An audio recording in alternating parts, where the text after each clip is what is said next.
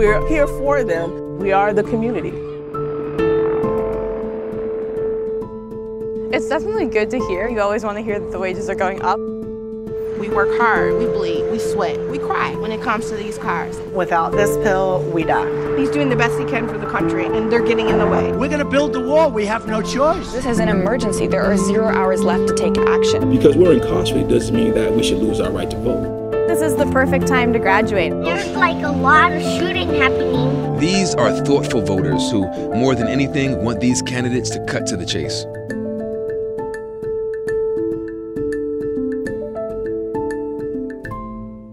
Hey, NBC News fans, thanks for checking out our YouTube channel. Subscribe by clicking on that button down here and click on any of the videos over here to watch the latest interviews, show highlights, and digital exclusives.